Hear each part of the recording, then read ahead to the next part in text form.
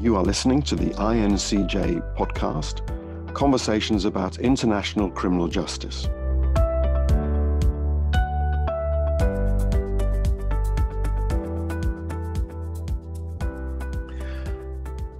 Welcome to number 5 in a series called the COVID Leadership Challenge. I'm John Scott, and this is an INCJ podcast and YouTube. Now, COVID-19 is presenting a unique challenge to frontline services, not just in health and social sectors, but in criminal justice as well. At INCJ, we wanted to find out how leaders internationally were handling the issues around COVID-19.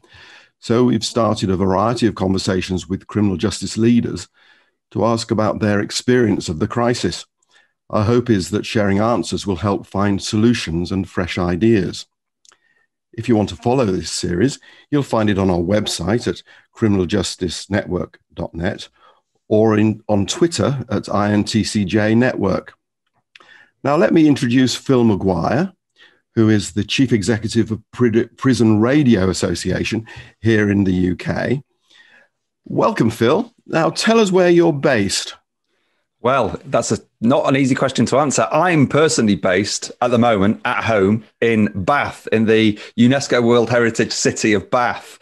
But I have teams scattered all over the place. We have 2 bases, one at HMP Brixton in London, one at HMP Style near Manchester.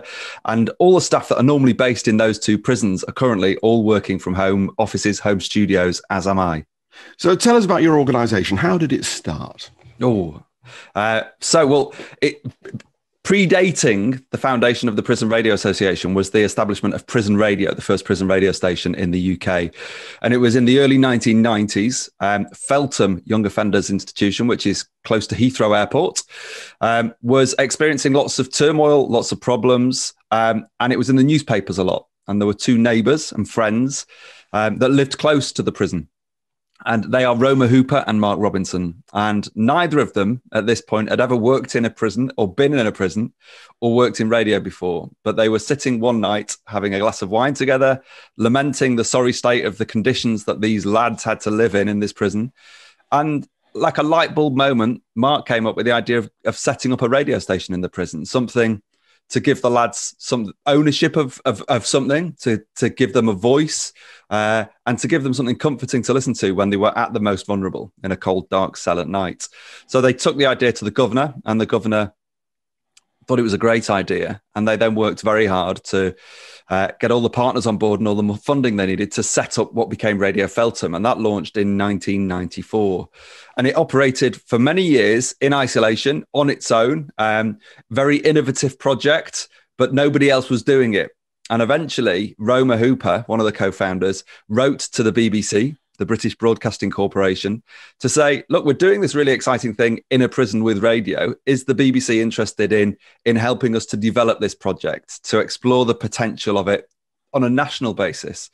At that point, I was working at the BBC as a radio producer and occasional reporter for BBC Radio 2's Jeremy Vine show, which is the biggest news and current affairs radio programme in Europe. And I loved the job, but I was... my former life, I was a residential social worker working in a children's home. So I'd done a bit of worthy work, a bit of do-gooding in the past. And I heard about this incredible project at Radio Feltham, at Feltham Prison, and became very interested in it.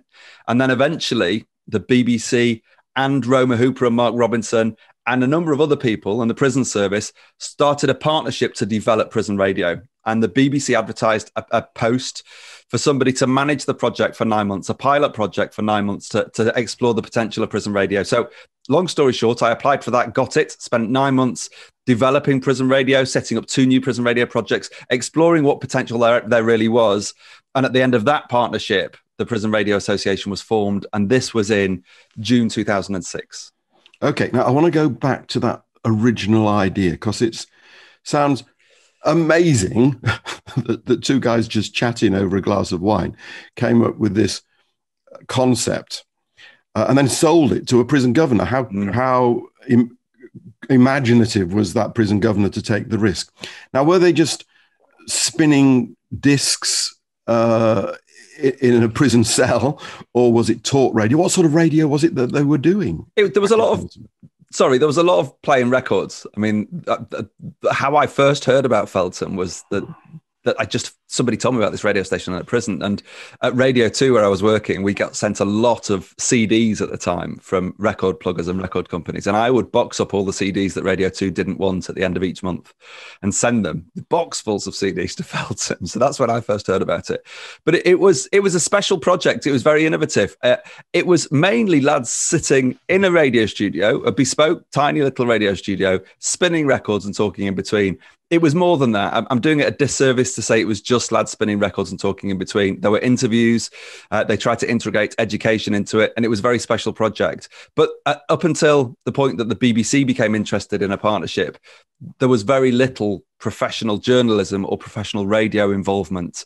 And the lads spinning the records and doing this very special thing were probably breaking every broadcasting rule going. Right.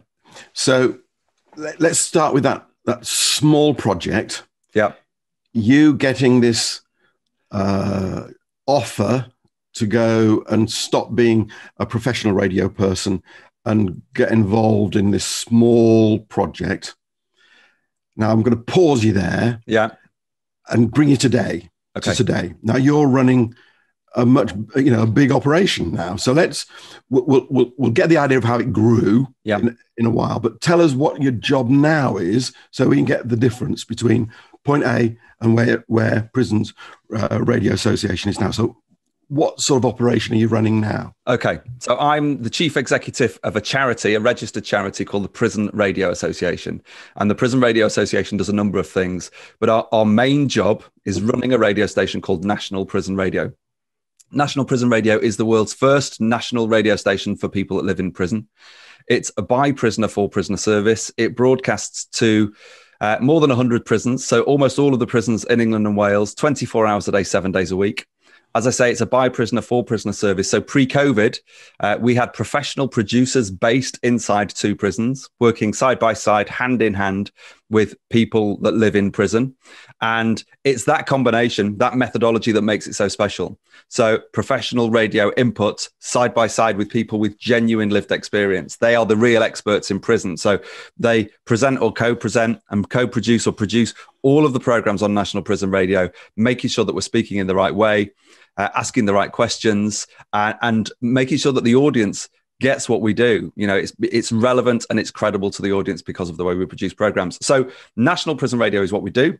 It exists for a number of reasons, but the main reason is to support people through their sentences, to signpost services that are available inside prison and outside, and to support a reduction in reoffending. And we do all of this, and this is really important, in partnership with the prison service. So we operate within their buildings, we run the service, we employ the staff, they give us a grant, which is about a third of our annual income as an organisation. But they are responsible for the technical infrastructure that allows prisoners to listen to National Prison Radio in their cells. So the partnership's an important thing. So Prison Radio Association, charity, staff of about 20. We run National Prison Radio with staff in 2 prisons pre-COVID. We also produce a host of podcasts for other people. We run an independent production company that makes programs for a range of people, including the BBC. We are developing our expertise in supporting people through the gate and helping people that used to be in prison work in the audio industry. That's another part of what we do. And something that I'm incredibly passionate about that I know you want to talk about is Prison Radio International. So I've been working with people from quite a number of countries around the world to learn from them, but also to try and support them where I can in developing prison radio projects. And I've learned so much. And prison radio works so differently in different contexts, different environments, and in different geographies that it's an incredibly fulfilling experience for me to be able to do that and to meet passionate people. Okay.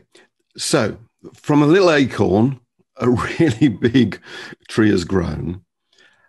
How's that happened? I think the core of it, the very, very core of it, is that it is a bloody good idea. I think that's it. Radio, you've got people in prison who are isolated. They're isolated from society. They're isolated from technology. They're isolated from media. They're isolated quite often from each other, from their families. And they need to belong to something. They need a community. They need information and they need support.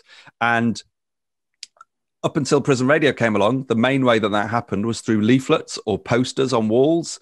And when you consider, this is an old statistic, I think it still holds, that the average reading age of an adult male prisoner in the UK is the same as the average 11-year-old child in the UK.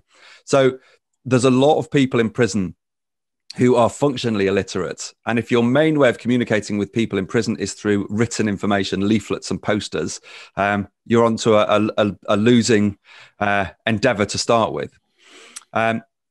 There's something that people know about in prisons called notice board fatigue, that occasionally you'll walk past the notice board and you'll see a poster that's got the date, 2015 on it, 6 years out of date. And people tend not to engage very well with notice boards. Prison radio came along, and it's a relatively inexpensive way of producing really compelling, exciting, relevant, credible information that can be delivered directly to people in their prison cells in a way that no other intervention can. And not only does it work for the audience because it's by prisoner for prisoner, but it works for everybody else involved. It works for all of the organizations, statutory organizations, government organizations, third sector, NGO, charity organizations that want to work to support prisoners on a range of issues: drug use, health, mental health, physical health, family relationships, financial literacy, training and employment, all of those issues. We can work with all of the organizations that are doing some of that in prisons or want to do some of that in prisons, and we can take their messages and quite literally amplify them. And as I say, get those messages to prisoners in their cells, directly in their cells, in a way that no other intervention can. And it helps the prison services as well. So I can talk more about this if you want me to, but we are fiercely independent editorially. We guard our journalistic integrity very fiercely, but we do a really important job of supporting the positive work of the prison service in giving key information about life in prison to people in prison. So it works because it's a bloody good idea. It's relatively inexpensive. People listen, and they listen a lot, and they act on what they hear. So it's a bloody good idea. That's why it worked in the UK, and that's why it's working around the world. Okay. So it gives different voices a chance to be heard in prison, but also in a way gives prisoners a voice. Absolutely, it does. Yeah. Okay. So I think you've really captured my imagination here. Now, along comes COVID. I'm going to ask you, first of all, what impact did COVID have on your organization? Can I talk first about what impact it had on me as the leader, as the leader of this organization? Okay. I heard the word pandemic, and I became quite scared. I was scared for my family.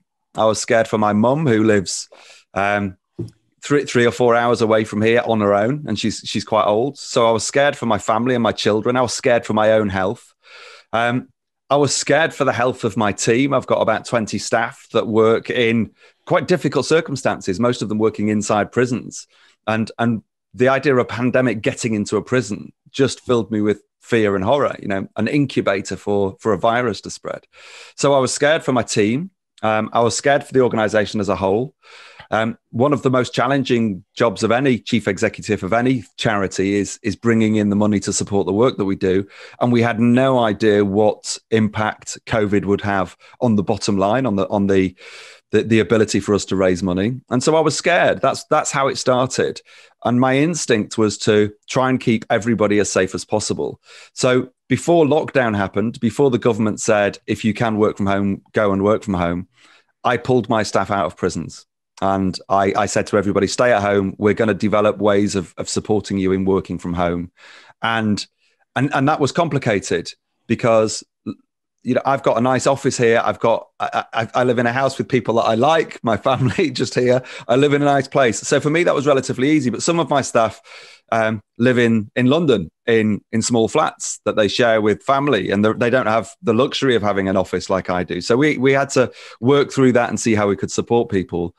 But that was the most important thing for me, was to tell people we wanted to keep them safe, to get them to work from home, and to reassure them that their safety was paramount, and that they should try and balance work and life. So that right now we're in the start of a global pandemic, is what I said, and I'm worried about my safety and my family's safety, and I know you are about your own safety and your family's safety. So make that the priority. And once you've done that, let's get on with work. And we're going to trust you. We're not going to ask anybody to clock in or clock out. We're going to ask everybody to do what they can to produce the programs that they need to produce. But if anybody's going to miss a deadline, let us know. So that was the starting point. Everybody worked from home. We scrambled. We bought lots of USB microphones. We bought lots of home studio kit that was required.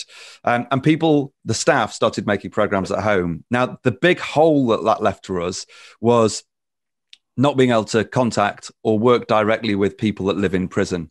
So on a day-to-day basis, people in prison present our programs, and suddenly that was missing.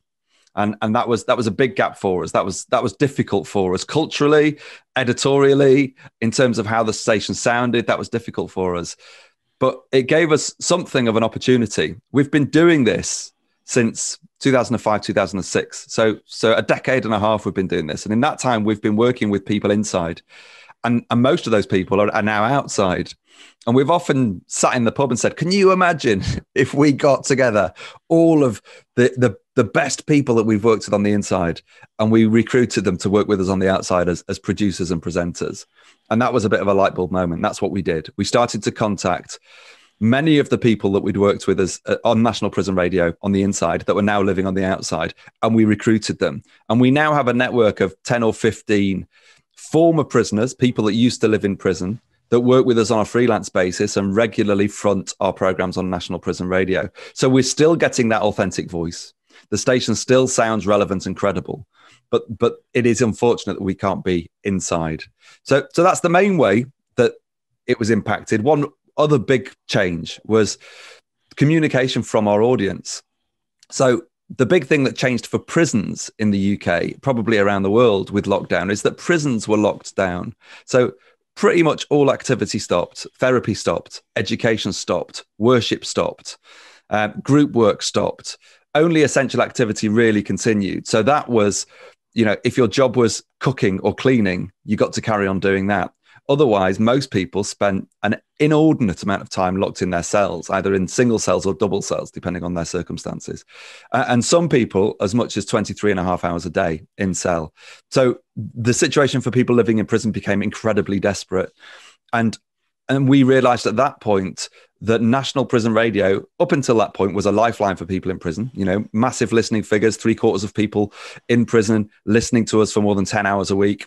Great figures for any radio station. We realized that now it was more important than ever. Absolutely a lifeline. And so we tried to make sure that we gave our audience the information that they really needed now. We started doing a regular interview, a weekly interview with the Director General of the Prison Service, putting prisoners' questions directly to him about the situation.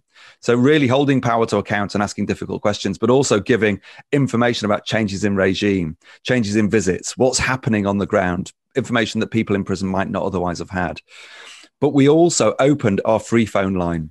So we've always had great relationship with our audience and a great level of correspondence. Pre-COVID, we were getting 6,000 or 7,000 letters every year from our audience, and an audience of about 80,000 people, which we were very pleased with. Lots of work going through those letters and working out how to translate them and put them on air and turn them into content. But a great thing. Writing letters became difficult. Getting access to paper and stamps became more difficult for people in prison. And getting in prison to go and collect the letters that people wrote to us in HMP Brixton became difficult. So we opened our free phone line and we told everybody inside, phone us and ask us to play you a tune. Tell us what's on your mind. Talk to us about the situation you find yourself in. Send us questions for the Director General of the Prison Service. And the numbers that we got were incredible. We were getting 6,000-ish letters every year. We started getting in excess of 3,000 calls every month from people in prison. So in the first 10 months of COVID, we had, I think, 30,000+ calls from people in prison. So that's changed as well. So the situation in prison is difficult and it's dire. The situation for us was potentially very scary and very dodgy, and we didn't know what our future was. But actually, we pivoted. We've adapted well. We've learned a lot of lessons from this experience. We think the station sounds better than it's ever sounded. We think the information we're giving to our audience is more accurate, more timely, and more important than ever before. And and we've fared very well, and we've learned some lessons that post-COVID we won't just go back to what we did before. We'll learn from what we're doing now, and we will adapt, and we will come out of this stronger than we were before we went into it. What worries have your staff brought to you about COVID? I think the same worries that we've all got. People are worried about their vulnerable relatives. People are worried about, are we going to be, when we do go back, when are we going back into prison? What are the prison service saying about that? How are we going to make sure that we're safe when we get in there? Are we suddenly going to be told next Tuesday we all have to go back in? How's that going to work? So uncertainty. I mean, I quite like change. I embrace change. I think it's a really positive way of developing things. And I've never been afraid of it. But some people are worried about change, and change can be unsettling for a lot of people. So I think that's been the main message. But I hope that my staff are felt looked after and cared for through this process. And I hope that, I know now that they're all excited about going back in and about working out how we're going to navigate the what happens next, how we develop and how we deliver a really important and impactful service post-COVID. What do you think is the most innovative development of the pandemic for the radio service? For National Prison Radio? I think the two biggest innovations are the two things I've just talked about. So one being we now are heavily reliant on people that used to live in prison. So we've got a network of freelancers working with us, and we won't let that go. Great. So when we go back inside, we will work hand in hand, side by side with people serving prison sentences, and they will play a crucial role in what we're doing. But we won't stop working with people on the outside because they add massive value. And we hope that by working with us, we're adding real value to them. And I'm currently in the process with my senior team writing a new business plan to run from April 2021 for 3 years. And one of our strategic aims is around supporting people from the criminal justice sector to work in the audio industry. So that's a big change for us. It's a big change for how National Prison Radio sounds and how we operate. That's the big one. And the other one is giving people in prison much more of a voice on air and listening to them much more by opening the phone line and going from 6,000 letters a year to 35,000 calls a year. And that's a significant. We've had to employ somebody to deal with that influx of calls, and those calls are voicemails. So people phone us and they leave a voicemail for us.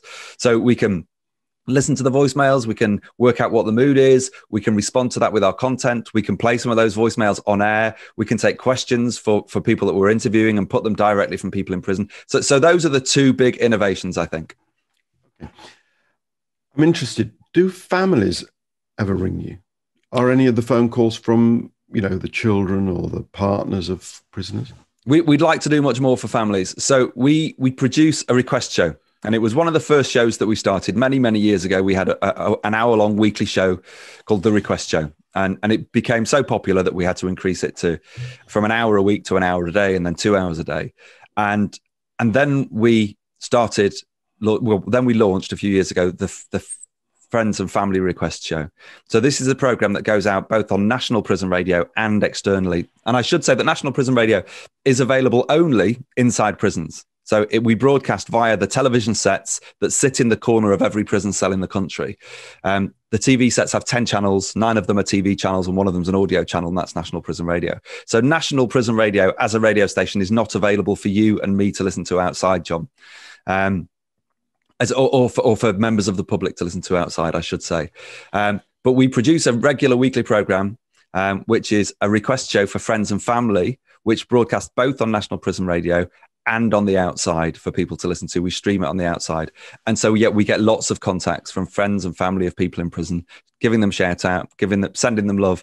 And I guess it's one of the oldest radio formats. I think before Radio 2 was called Radio 2, there was a program called, what was it called? You might know this, John. Well, when it was on the Light program, Family Favourites. Family Favourites, that's what I was looking for. So it's one of the oldest radio formats that exists, And during the war, for example, people would phone in and send messages all around the world, wouldn't they? Yeah. And it's that sort of connections. You'd think that sort of idea of making a connection would be very, very attractive. I was also wondering, have you been commissioned to do any specific sort of program, whether it be by health educators or different parts of different services going into prisons, particularly during the pandemic, because they can't get in? Have you been commissioned to do any specific programs during the pandemic? Yeah, we have. I mean, that's a big part of what we do. So part of our operating model is working in partnership with organisations that want to get their messages to people in prison. And generally, those relationships are, I guess, commercial relationships. We couldn't exist financially as an organisation without people paying us to make programmes about their services. So we don't carry traditional adverts. We're not a commercial radio station. We don't advertise things that people can buy. We don't advertise Dave's Motors or John's Pizzas. We work in partnership with organisations that share our aims of supporting prisoners through their sentences and reducing reoffending. And so we are on an ongoing basis working. We work with more than 200 organisations every year to help them get their messages to people in prison. A couple of notable programmes that I can think of at the moment are The Warm Up is a new programme that we've been commissioned to make for Sport England. And this is to encourage people inside to stay fit and active in these difficult circumstances. So that includes inspiration and a bit of meditation, but an in-cell workout is part of the programme. So I'm wondering why Joe Wicks hasn't done one for people inside prisons. Well, there you go. There's an opening there. Maybe he has. Well, we'll ask him. What I'm going to move us focus a little bit, because I'm fascinated by the potential for reaching out into other countries, because we know that the power of radio and the airwaves is sensational, and for developing the sense of community into prisons is really large. Tell us a little bit about whether people have come to your organisation to learn and to listen. What sort of outreach have you been able to have internationally, Phil? I guess the first time that this happened is we had a visit from these amazing people that have become really, really dear friends of mine, called Garth Sinclair and Natasha Nunez Sinclair. And they live in Trinidad and Tobago. They're from Trinidad and Tobago. Garth is a remarkable guy, former soldier that got involved in drugs and was dishonorably discharged from the army and served a prison sentence. And he got out of prison and he was trying to work out what he wanted to do next. And he came up with the idea of a radio show. And he pitched it to his friend Natasha, who's now his wife. And together they started a weekly radio show called Eye on Dependency. And it's about drug trafficking and drug dependency and the world of drugs. And they started coming over to the UK once a year to try and talk to Caribbean nationals that were locked up in British prisons for drug importation. And we'd work with them and we'd help them get into prisons, and they'd go and interview Caribbean nationals for their radio show in Trinidad and Tobago. And they saw what we were doing with National Prison Radio, and they said, we should do this. So they went back to Trinidad and they talked to the prison service and they talked to the British High Commissioner over there. And we were then invited over by the British High Commission. Me and my deputy, Andrew Wilkie, went over there on a mission really to persuade their government that prison radio was a worthwhile endeavour.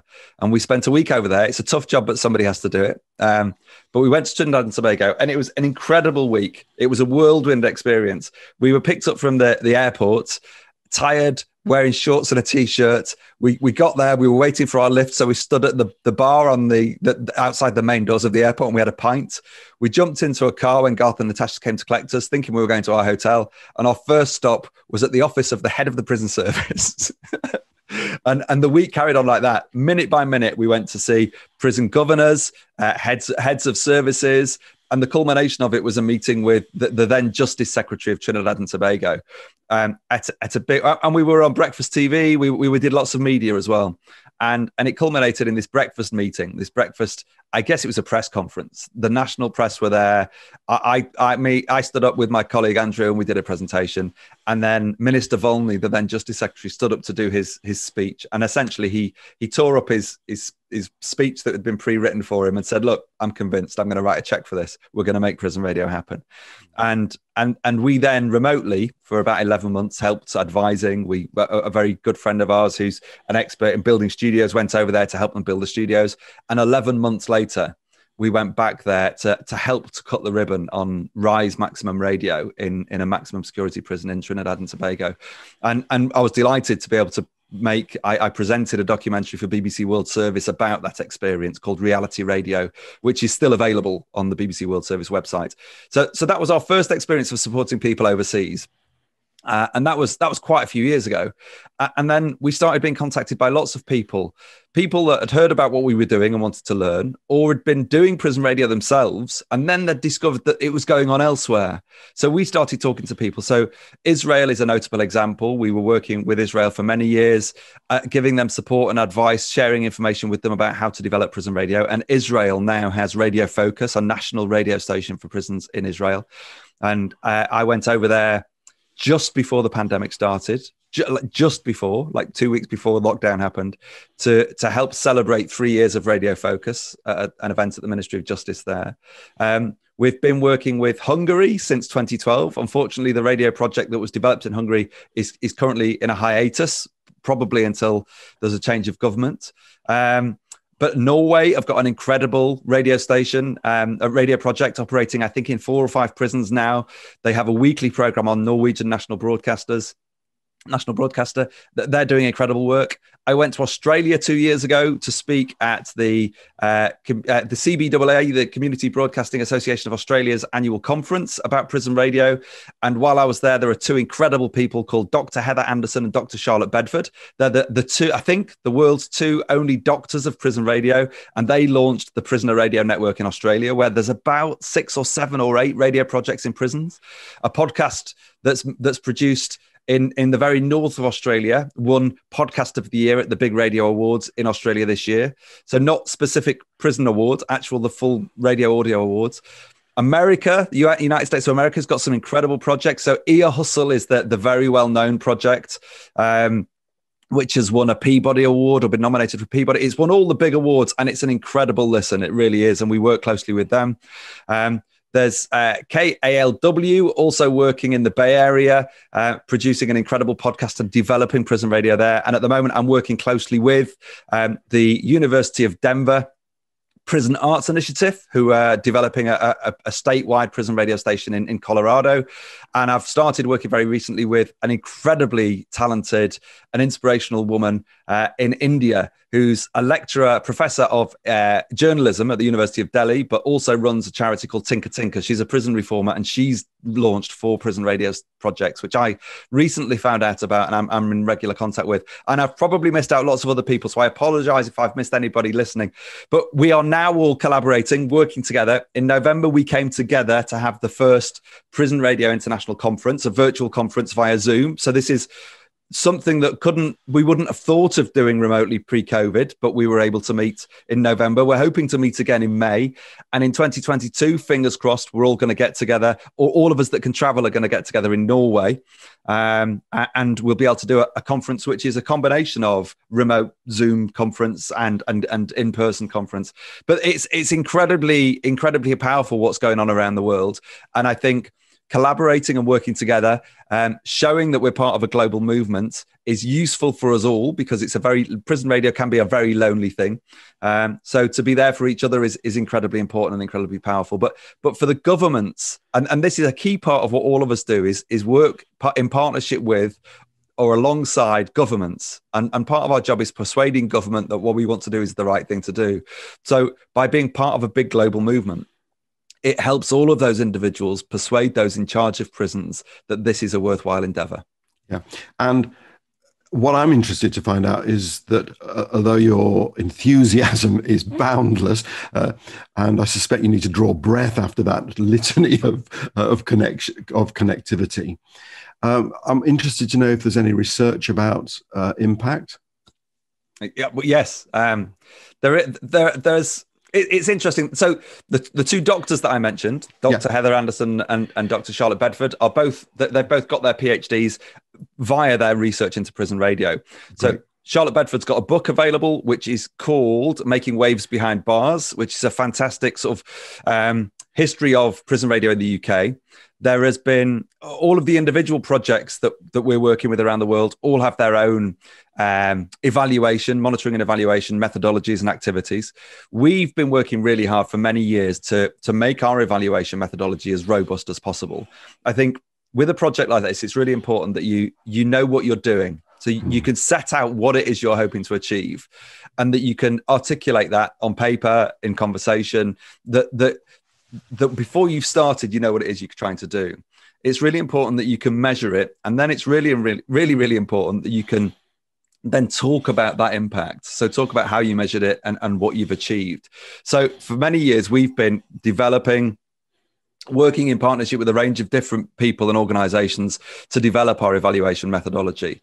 And we feel we have a very robust evaluation system. We have a director of development who's in overall charge of our evaluation as well as other things. We have a brilliant evaluation manager, and we spend a lot of time talking to people in prison, surveys, questionnaires, a big annual questionnaire via Inside Time, which is the national newspaper for prisoners in the UK. So we do lots of talking to our audience about what we're doing right, what we could be doing better. But we realize that this is a constantly evolving process, and evaluating your own activities can be a very interesting experience, and it's worth getting outside expertise. So we were very lucky recently to be awarded a significant grant to essentially evaluate our own evaluation. So we're working in partnership with a brilliant organization called the Art of Regeneration, who are having a look at our evaluation, seeing whether what we're doing works, whether it gives an accurate picture of what we do and what we achieve, and they're helping us to develop our evaluation further. That's good. Now, Phil, you're something of an outsider in the criminal justice system. You go in and out of prisons, and you're essentially a broadcaster. And I'm wondering if you have any observations about the blind spots that professionals who are inside the system might have. Do I have any insights on the blind spots that people are inside the work in the system might have? So what are you asking me? What could work better in prisons? No, I'm thinking about, well, for example, the terminology. You're very good with language. The sort of the terminology that just trips off the tongue, the jargon, that sort of stuff.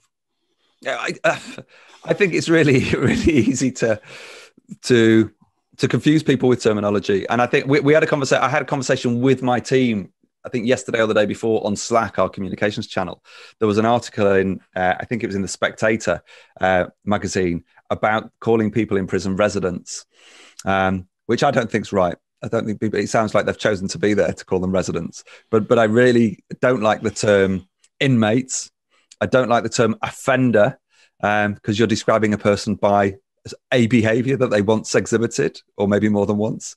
I really don't like the term ex-offender, because after somebody gets out of prison, people are still labeling them by a behavior that they once did. I once fell off my bike. People don't call me ex-bike faller offer.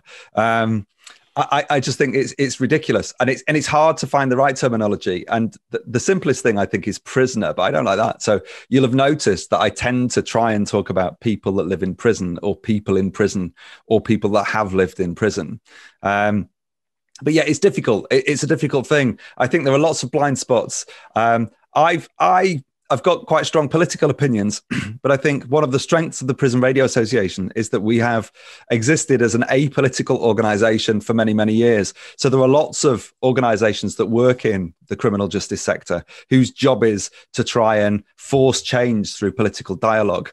And ours isn't one of those organizations. So yes, we as a broadcaster, as an internal broadcaster for the prison service, we hold power to account. We ask very difficult questions to people in authority on behalf of our audience, which is an audience of people in prison. So in that respect, we are being good journalists and asking difficult questions.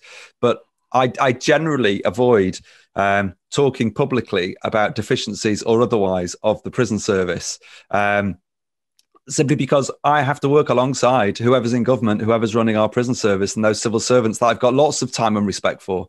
I think the people running the service on a day-to-day basis have to run it regardless of who is in power, which government, or this week, who's the Justice Secretary this week or next week. So I've got a huge amount of respect for the people doing that. And I think, almost all of them are doing it for the right reasons. They work incredibly hard in the face of, a very bureaucratic system to run a service that supports people in prison as best as possible. The most I will say politically is I think there are too many people in prison. I think if there's a simple way of improving our prisons, having said I'm not going to say anything political, I think if there's a way of improving our prisons, it's put fewer people inside.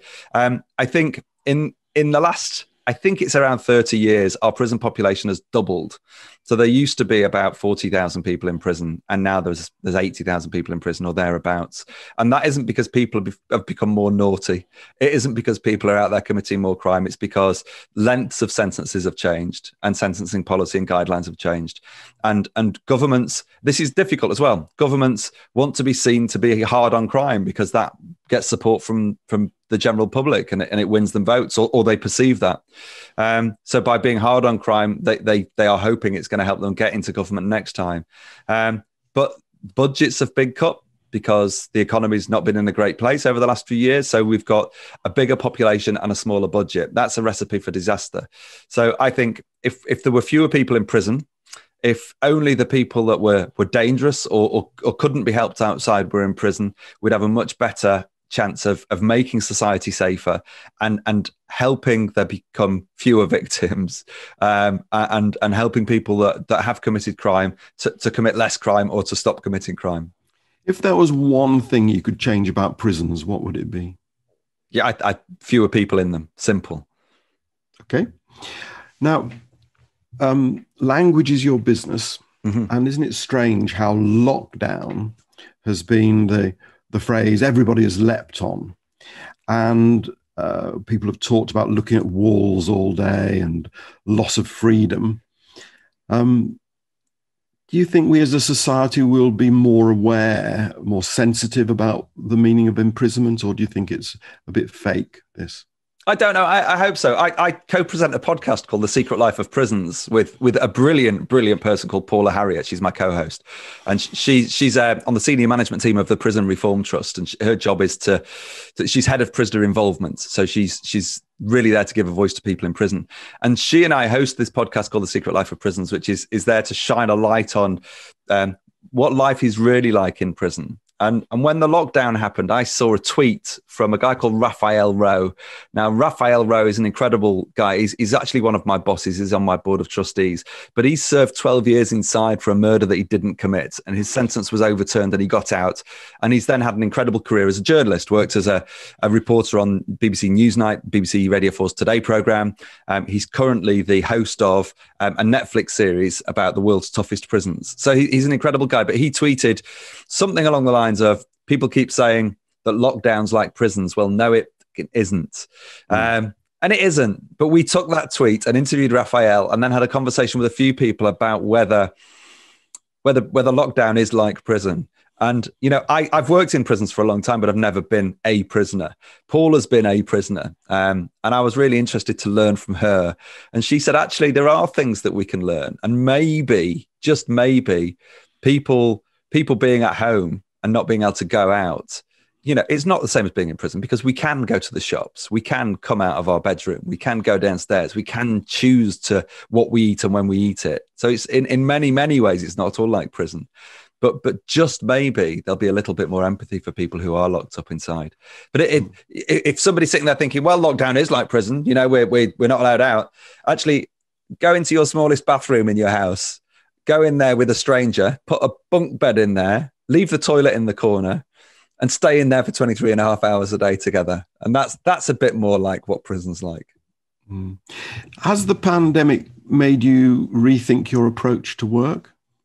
Yeah, I mean, absolutely. I've been very lucky since I've been working for the organisation that I've always had an office at home. So I've divided my time between being based at home and spending time working with my teams and visiting prisons around the country.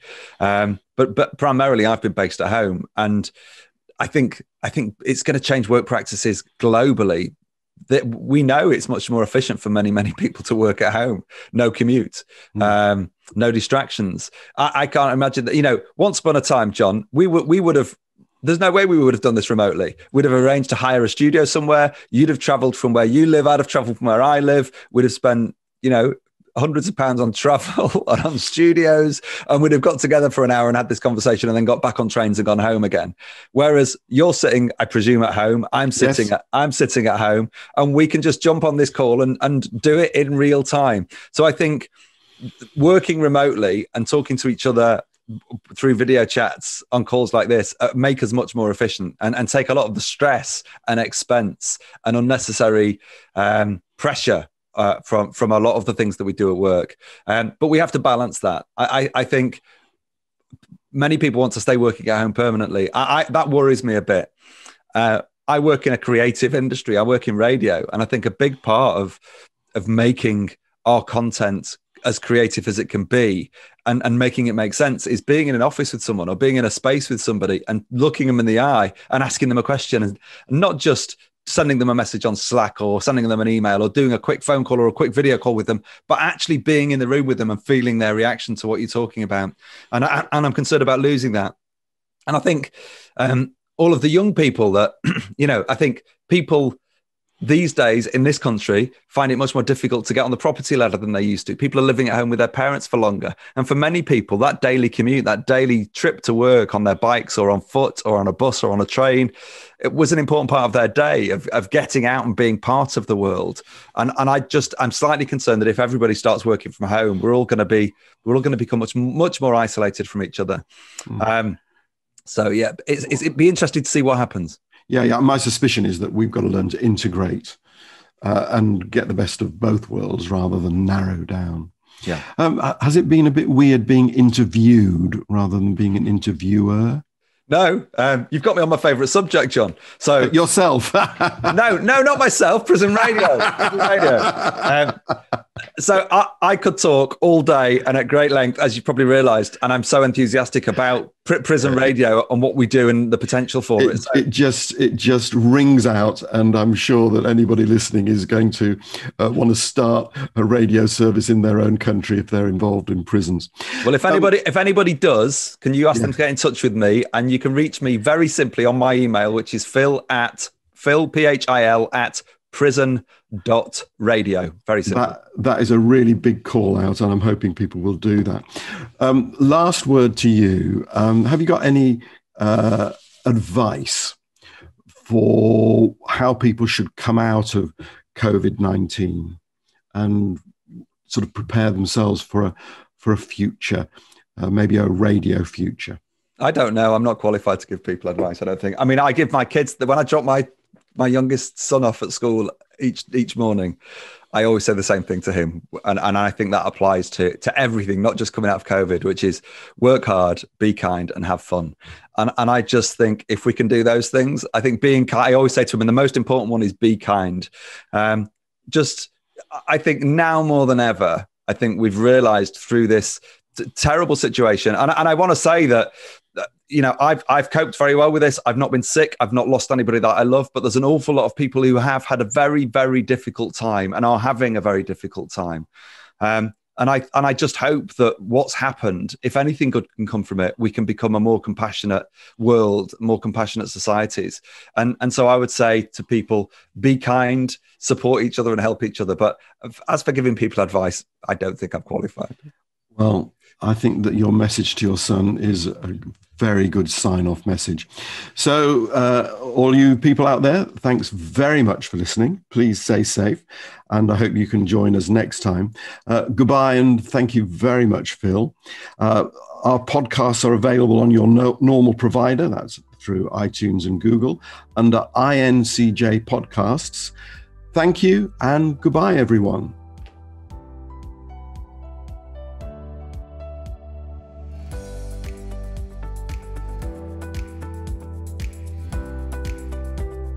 You have been listening to the INCJ podcast, Conversations about International Criminal Justice. To find out more, go to our website at criminaljusticenetwork.net.